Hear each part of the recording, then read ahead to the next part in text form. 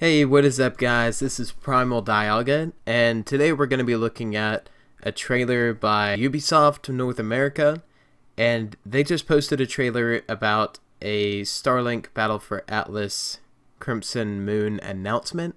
This might be the spring update that we've been told about, the one where you can play as all the members of Star Fox and you have to go find the other members of Star Wolf and hunt them down.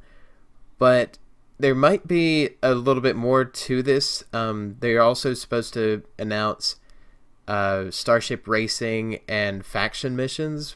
I still have no idea what a faction mission is, so this will maybe shed some light on that. I'm a really big fan of Starlink Battle for Atlas. I made a video fairly recently about how it didn't perform as well as expected, but maybe this can turn the tide on the game. I have not seen this trailer yet, so we'll be watching it for the first time together. Alright, let's go. Welcome to the Crimson Moon. Fortune. I guess he's like a genie or something? I don't know. Let's go. Oh. The Outlaw Games. I kind of like that. There seems to be a lot of outlaws just kind of everywhere, and they all have their own kind of leadership, I guess. Like because you can go raid, I guess that's the right word, certain outlaw outpost things and steal their stuff. So yeah, I guess they're competing for something. I don't know. We'll see. Oh, so this is the racing. Okay. It's a little bit like the racing that they have in Star Wars in, I think, episode 1, where Anakin is racing. I don't know. That's just a quick thought. That's what it kind of reminds me of. Perhaps you'd like to show your worth in the Crimson Coliseum. Oh. Good luck with that. Yeah, good luck with that. Oh my god. And do watch your step. With all these What? and atlas, things... What? Did that explosion go like out of the planet? Hold on. and do watch your step. Because that's pretty intense. With all these outlaws... Okay, no, it was just a big... Never mind. I did not see it correctly. and atlas, things will get a little messy. What the... What was that? It's like a prime, but it has 2 legs instead of 4. It's like a mecha prime, I guess. What the heck? You get him, Chief. What is his name? God dang. Chief, I think? I don't know. It's something weird like that. He's the robot guy.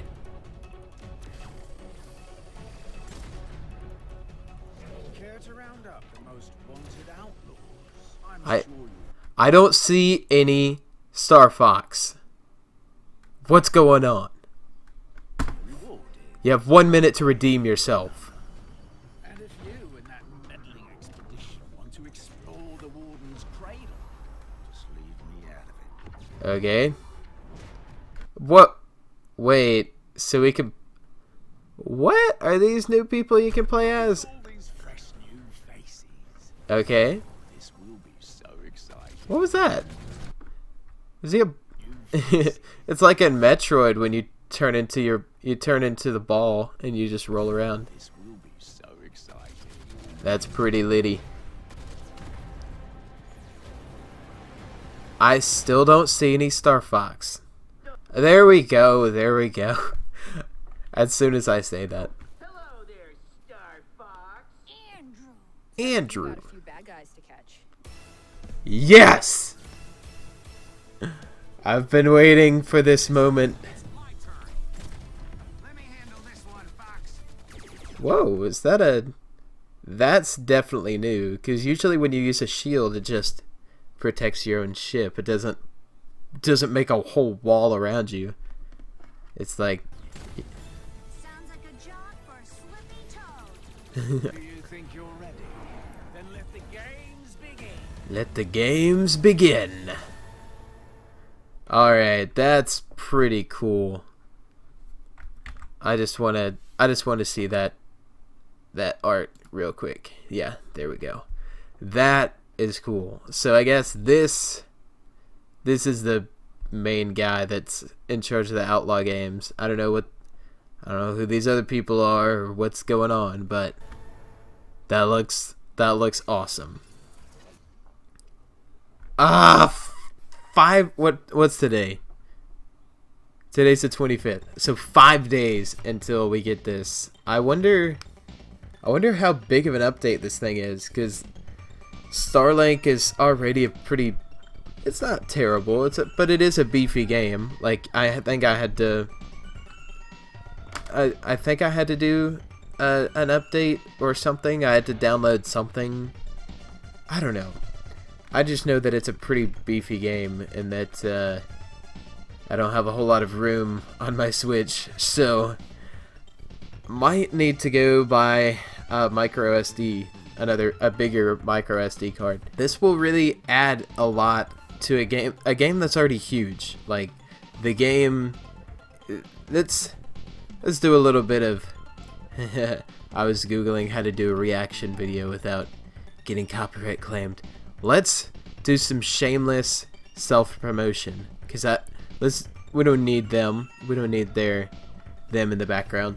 But the game is already huge. Like, not in terms of everyone's playing it, but like the Atlas star system is already huge. Like there's 7 planets that you can go to, and then there's asteroids and all this other stuff that is in between.